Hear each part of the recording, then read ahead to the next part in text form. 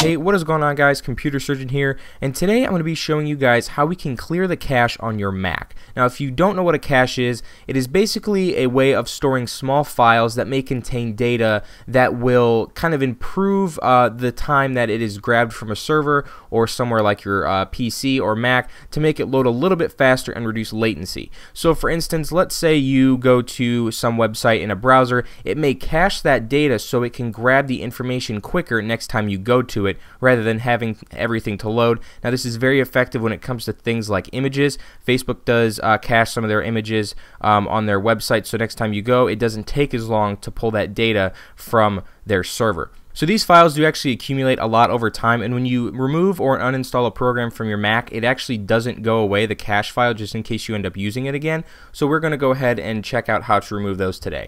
So if you're a big fan of shortcuts, make sure you are on your desktop and hit Command-Shift-G to go to the Go To folder, or if you're not really into these types of shortcuts, you can just go to the main menu and go to Go and go to Go To folder.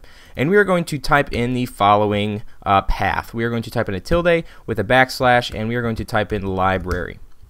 And you'll see that this come up right here, and we are going to go ahead and click on the caches folder, or you can just go to if you go to the Go To folder again, we can just type in library backslash caches to make it a little bit easier.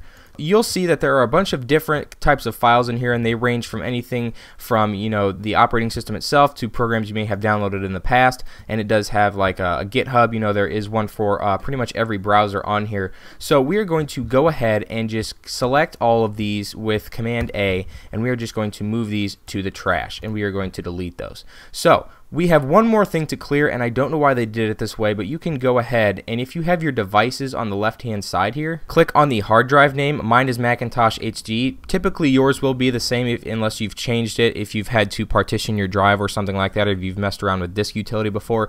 So go ahead and click on Macintosh HD. If you don't see it, you can go to the Finder section and go to Preferences, and under Finder Preferences you can make sure that under Devices, Hard Disks is selected. See, if we uncheck this, it goes away. If we check it, it's going to go away, and I'm just going to remove that really quick in external drives and CDs.